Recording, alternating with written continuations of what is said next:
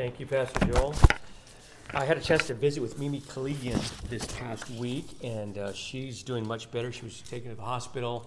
She's in transitional care. The doctors are encouraging or limiting the visits that she has just to her immediate family members in the near vicinity, but hopefully she'll be back home soon as she gets her levels all taken care of. But I mentioned since I can't tell you how much of a joy it was just to see her face after so many weeks, and she sends her greetings and really wants me to extend her appreciation for your prayers for her. And we have many others, of course, who are going through difficult times physically.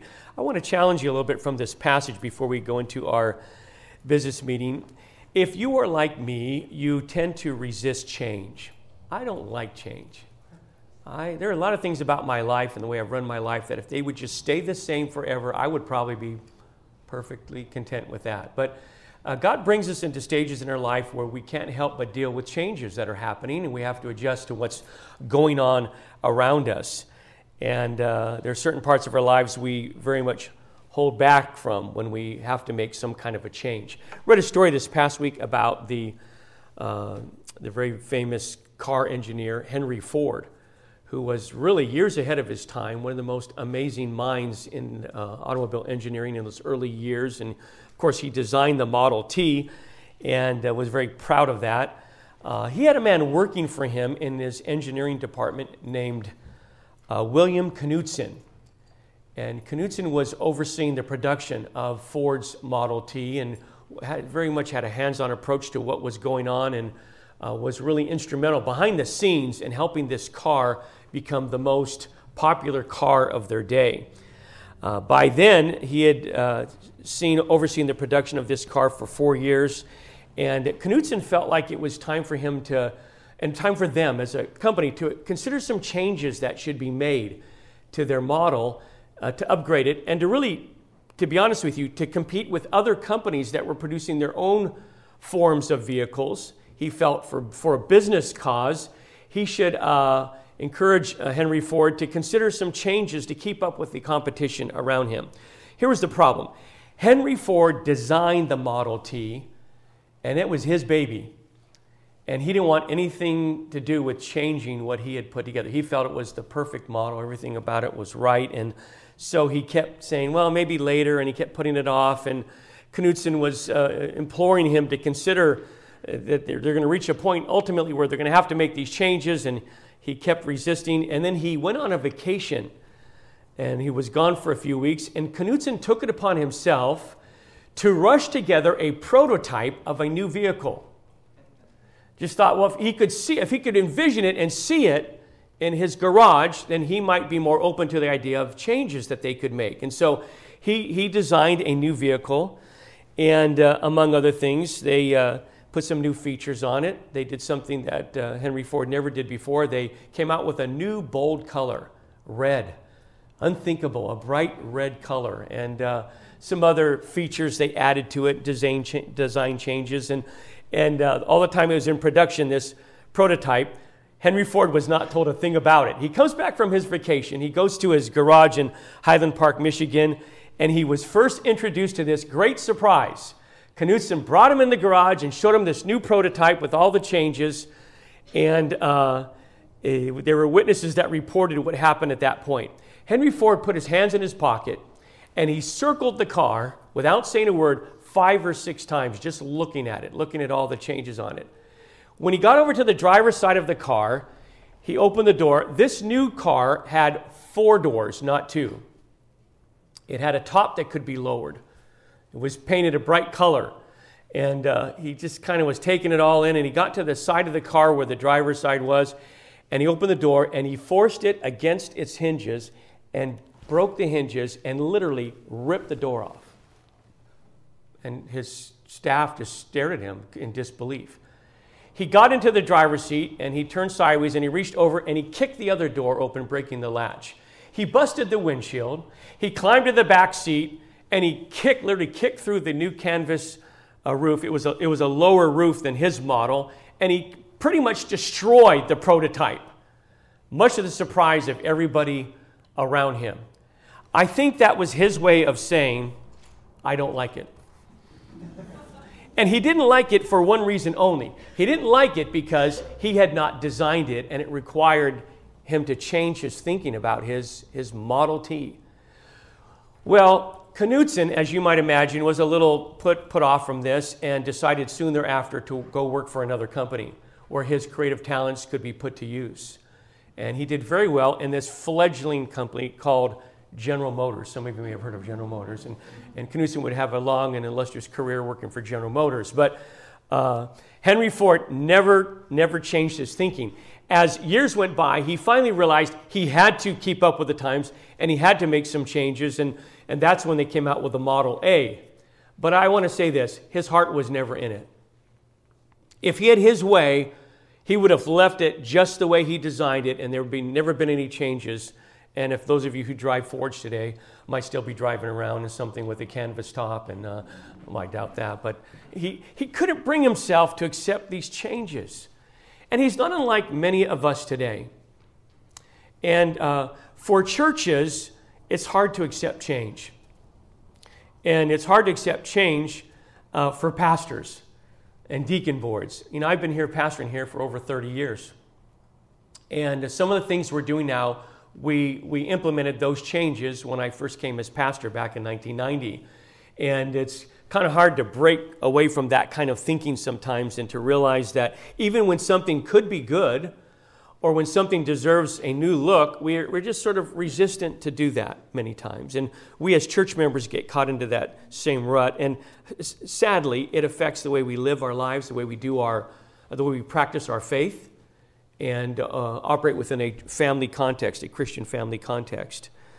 Well, this was not unlike what happened here in our text passage. This is a kind of an obscure passage, but I don't know if I can put my finger in the book of Acts on a passage and point my finger down at it and say that there was not a more important decision that was ever reached in the book of Acts than the one we find here in this passage of Scripture.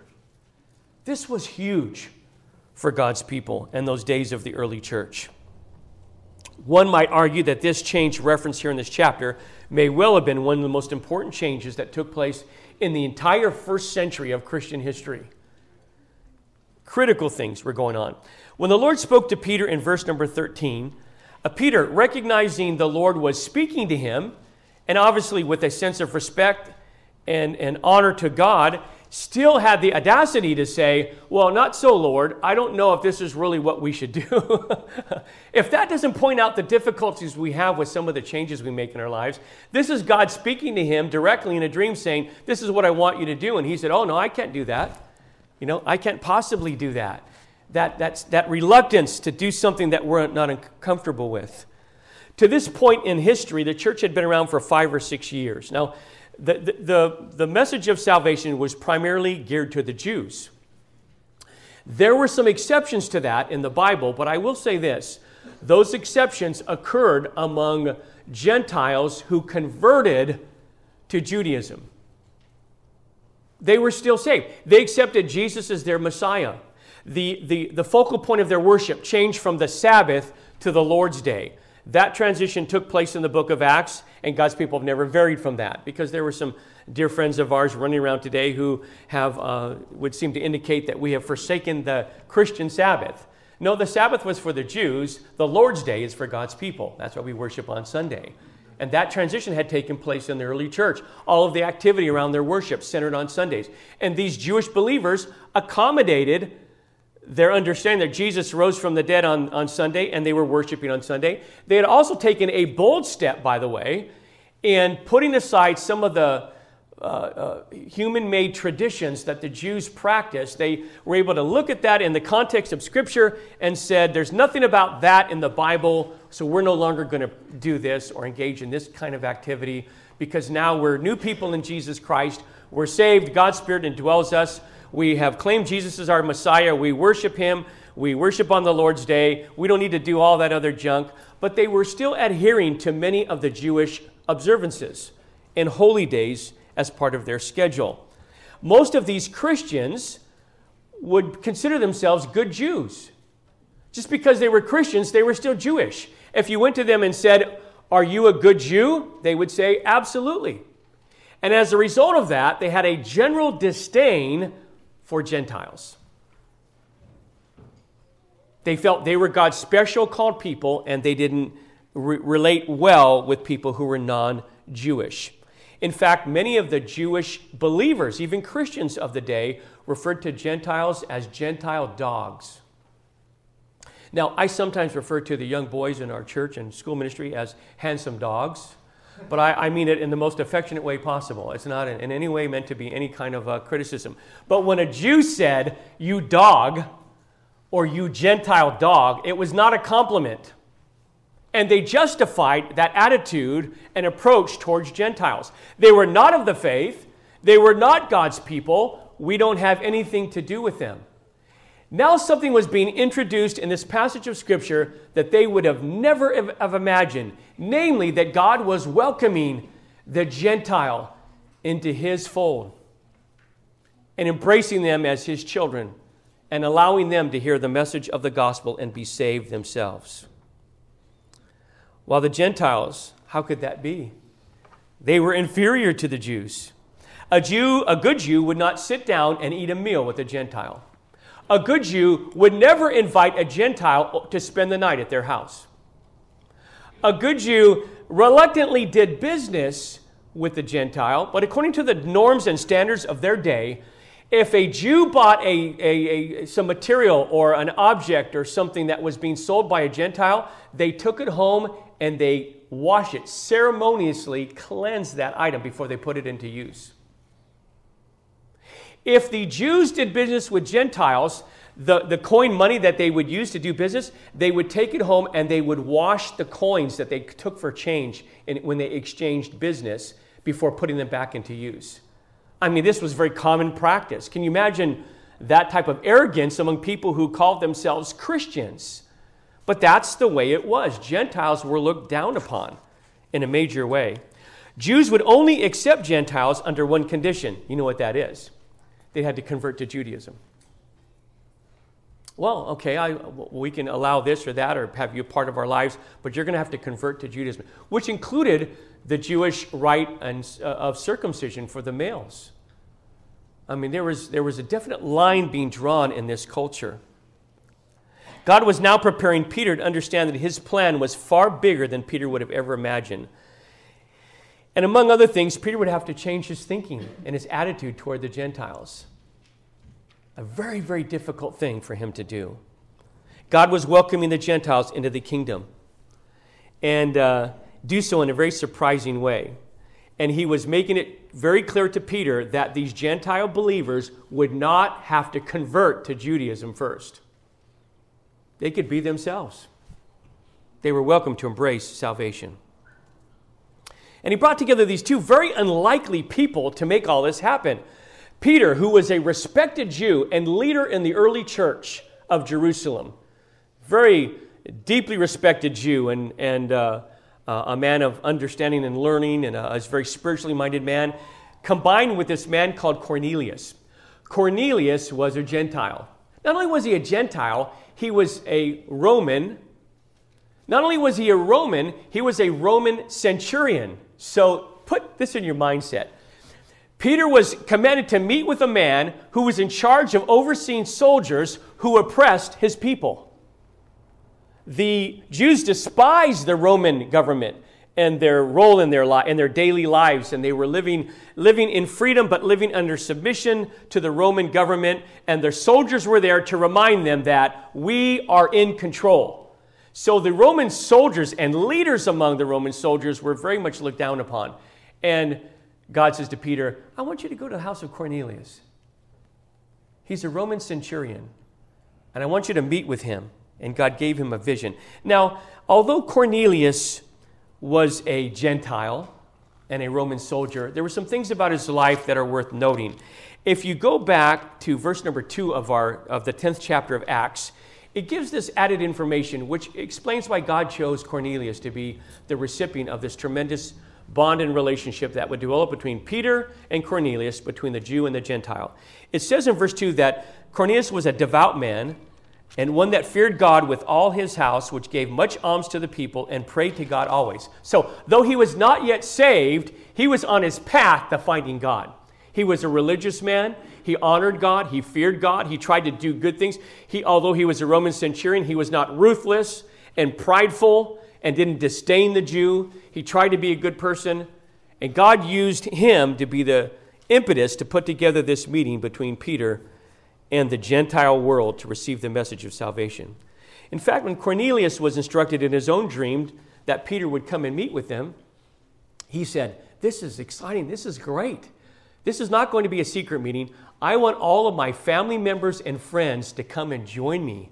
God is working here. God is stirring something up. God is preparing us for a great change." And he wanted everybody he could to be there. I didn't read this part of the passage, but look back in verse 24 and let's see what happened here. "And the morrow after they entered into Caesarea, and Cornelius waited for them, for Peter and his entourage, and had called together his kinsmen and near friends. And as Peter was coming in, Cornelius met him and fell down at his feet and worshipped him." A Roman centurion falling before a Jewish person. And Peter took him up, saying, "Stand up, I myself also am just a man." Don't do that. And as he talked with him, he went and found many that were come together. And he said unto them, Peter's now addressing Cornelius and his household, "You know how that it is unlawful that for a man that is a Jew to keep company, or come unto one of another nation. But God hath showed me that I should not call any man common or unclean. Therefore came I unto you without gainsaying, as soon as I was sent for. And I asked therefore, what intent ye have sent for me? And Cornelius said, 4 days ago I was fasting until this hour, and at the 9th hour I prayed in my house, and behold, a man stood before me in bright clothing, and said, Cornelius, thy prayer is heard, and thine alms are in remembrance in the sight of God." Cornelius recounted his vision. Peter did what he was sent to do. He preached the gospel to a Gentile congregation for the very first time. And from that moment on, the world has never been the same. I was telling my wife about this passage of Scripture. We were discussing it yesterday. And I said to her, do you realize that meeting between those two men and Cornelius' extended family and friends, that meeting changed the world? I said, we would probably not be here driving together in this car had it not been for that meeting. Now, we know in God's providence, He could have opened up another venue. I'm not discounting that, of course. I'm not trying to sensationalize this. God could have brought somebody else, and He could have given the message of salvation to the Gentile through any different number of means. But because this is the method and the mode that God chose to bring salvation to all the world, and my wife and I attended churches, in her case, a Christian home, and we went to our Bible preaching churches. We went off to Bible college together. We met in Bible college. We got married. We had our own family, and we're here serving the Lord in this church. All of these things in my life, these important steps of my life, go back historically to this meeting between Peter and Cornelius. Can I say this? But for that meeting, none of you would be here. Not a single Gentile in this congregation would have any hope of eternal life had God not opened up His plan of salvation. And I just, again, press upon you how difficult it must have been for Peter when he was first exposed with the thought that I want you to go preach to the Gentiles, preach the gospel to the Gentiles. Again, a man surrendered to God and serving God, a preacher of the gospel said, oh no, I can't do that. He had to get rid of his preconceived ideas and accept God's plan and calling for his life. And it involved change. And sometimes, folks, change is hard for us. I would like to say, based upon Peter's obedience to God and his, approval of everything that took place in that meeting, I would like to say that the Gentiles were quickly embraced into the Jewish church and received as brothers and sisters in Christ. It would take some time. You would imagine that. It took some time for the people to warm up to the idea that, yes, indeed, God was at work. In fact, there was a whole council that took place in chapter number 13, where, of all people, Paul, who was a Jew of the Jews, Paul was a Pharisee of the Pharisees. Paul was ingrained and brought up and schooled in this mentality that the salvation is of the Jews and the Jews only, and everybody on the Gentile world is excluded from this wonderful privilege to have a personal relationship with God. It was Paul who intervened in that council in chapter number 13 and said, God has addressed this issue. God has made it clear to all of us that the gospel is now open to all the world. And Paul really became a preacher of the gospel to the Gentile world. Peter remained pastoring, as it would, in the church at Jerusalem and focused his efforts in Jerusalem. But Paul would later embrace this new change that God brought about and said, well, if God is opening up salvation to the non-Jewish world, then I better get out there and let them know. And he spent the good part of the rest of his life going on missionary journeys, 3 of them to be exact, bringing the gospel around Asia Minor and Europe. Well, I'm excited that Peter was enthusiastic about this. Cornelius and his family, of course, got saved. And beginning in the next chapter, he discusses what happens with the church at Jerusalem, goes back and tells them what God had given him in a dream, what had happened with his meeting with Cornelius and his family, how God had poured out his Spirit upon Cornelius' household and how they had gotten saved, and God has opened up a new dispensation of grace for everyone who would come. And their response, this church, like a church like ours in Jerusalem, their response is recorded for us in chapter 11, verse number 18. And here's what it says. When they heard these things, they held their peace and glorified God, saying, then hath God also to the Gentiles granted repentance unto life. Isn't that exciting? He could have said, we're having none of this. I despise those Gentile dogs. You're making all this up, Peter. They said, no, if God is in this, if this is what God wants us to do, then we're all in on this.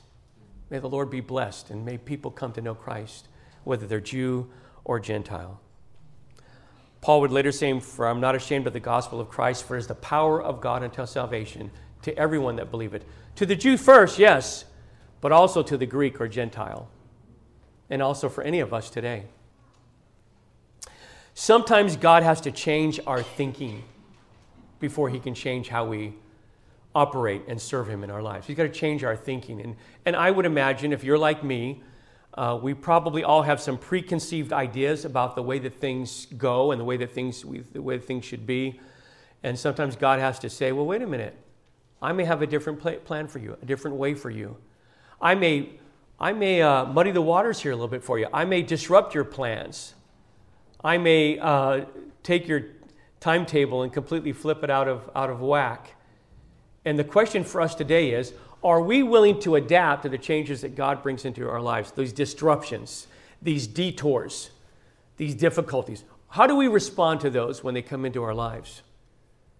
Because if I have my finger on the heartbeat of our church, God is no doubt stirring the waters right now.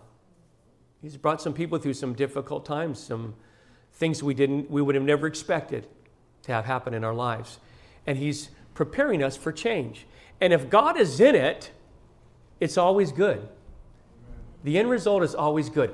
Listen to this. Maybe write the reference down. This is when Pastor Joel taught in Sunday school today. He was admonishing us to meditate upon Scripture, and he alluded to the fact that memorizing Scripture can be very beneficial. This would be a good one to commit to memory. If you write down the reference, Jeremiah chapter 29, and I'll read verses 11 through 13. God says, for I know the thoughts that I think toward you, saith the Lord. Thoughts of peace and not of evil, to give you an expected end. In other words, I have an end result in line. You may not know it, but when I think of you and I bring circumstance into your life, I have an ultimate goal I have in view, and you may not understand it at the time, but it's going to be a good thing. Trust me, you're going to like it when you get there. Then shall ye call upon me, he says, and ye shall go and pray unto me, and I will hearken unto you. And ye shall seek me and find me, when ye shall search for me with all your heart. Is God putting you in a place of change today? Then call upon him. Search him out. Ask him what he's doing in your life and what this expected end is, and trust him to embrace those changes that he takes us through. And in doing so, he will be glorified, and I promise you this, you will be a better person by embracing your changes.